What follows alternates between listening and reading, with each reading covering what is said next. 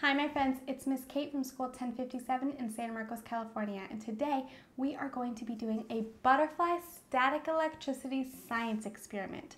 Now, before we get into the science of this activity, I need to create my butterfly. So, to create my butterfly, I have a cardboard cutout that I decorated with some dot paints. I have butterfly wings that I cut out of tissue paper. I have a cutout of the body of a butterfly that I made out of construction paper, some googly eyes, and a pipe cleaner that I made into the antennae of the butterfly. Now, I also have here a hot glue gun to put my butterfly together, but you can also use regular glue or tape. If you choose to use the hot glue gun, just make sure that you get a grown-up to help you. Now, to start putting my butterfly together, I'm going to take my butterfly wings and place them on my cardboard. Now, I don't want to glue the entire thing onto the cardboard because the science experiment is to make our butterfly fly. So instead, I'm just going to flip my wings over and I am going to put some glue just in the center of the wings so that they lay flat onto the cardboard. So you flip it over and I'm just adding a little bit more glue. Just to the very center of my wings.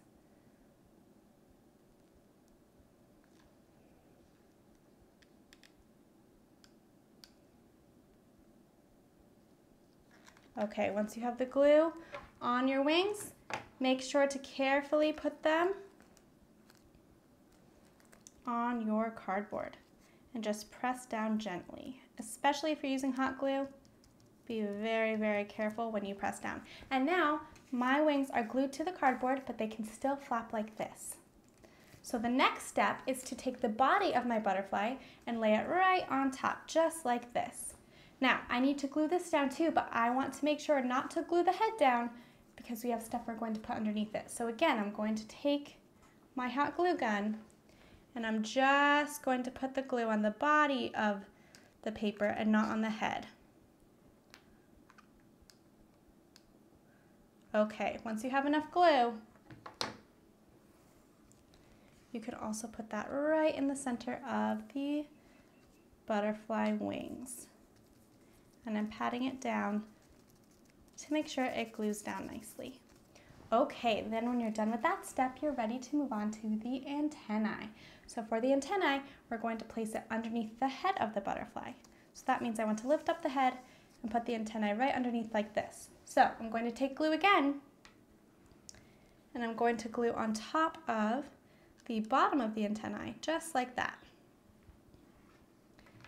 And now I'm going to lift the head of the butterfly to put my antennae underneath, just like this. And again, pat it gently so you don't burn your fingers. Now, once that is down, the only step that's left is to put the googly eyes on. So I'm going to put one dot of glue on each eye and put it on my butterfly. So I have one goes right here, and one on the other side.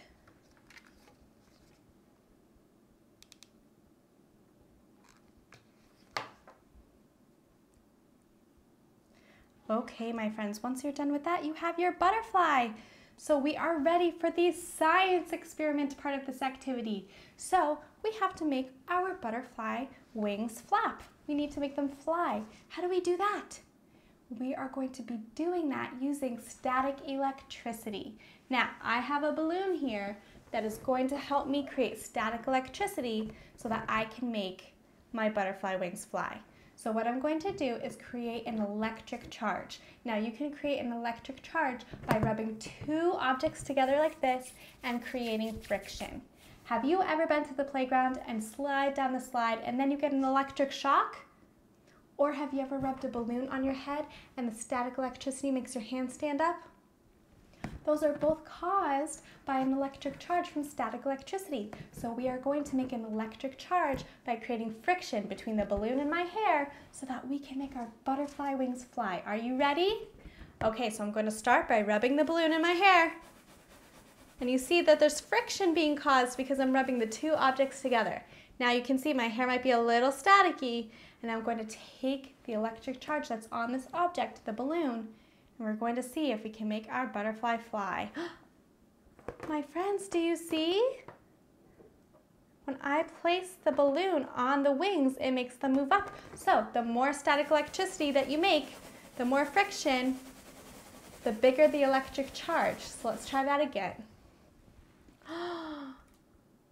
My friends, when I put the balloon lower towards the tissue paper is nice and light, so the electric charge lifts the paper and make the wings look like they're flying.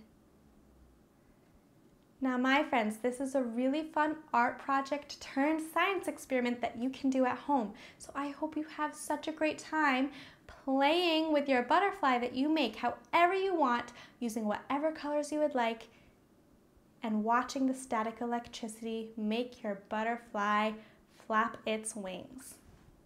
I hope you enjoyed this video, and I will see you in my next one. Bye!